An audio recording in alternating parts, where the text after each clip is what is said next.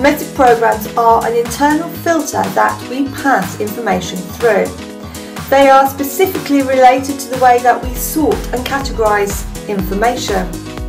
Metaprograms go a long way in predicting someone's actions. However, please note that there are no right or wrong metaprograms.